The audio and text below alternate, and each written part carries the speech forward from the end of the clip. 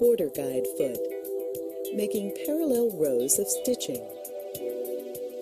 The border guide foot has wings with red lines that act as guides to help you make perfectly parallel rows of decorative stitching. Snap the border guide foot onto your machine. Choose your decorative stitch.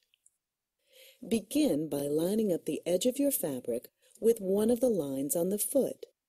You can also use a line drawn on your fabric. As you sew, watch the guidelines, not the needle, to keep your fabric going straight. When you've completed your first row of stitching, move the fabric so your starting point is under the red horizontal line and your previous row of stitching is between the two vertical red lines.